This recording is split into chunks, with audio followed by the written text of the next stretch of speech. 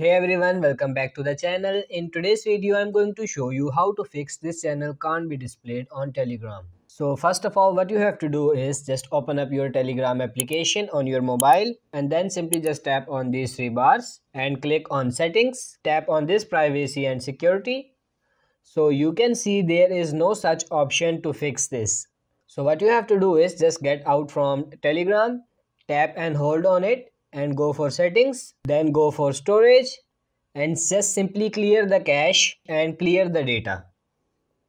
So after this, tap on permissions and make sure that you have allowed all the permissions like each and everything. After doing this, just open your Play Store and tap on search bar, and in the search bar type Telegram and make sure that you are using the latest version of Instagram application. If there is an update, just make sure to update, and if you are using the latest version, just simply tap to open it. Now search here Nicegram bot.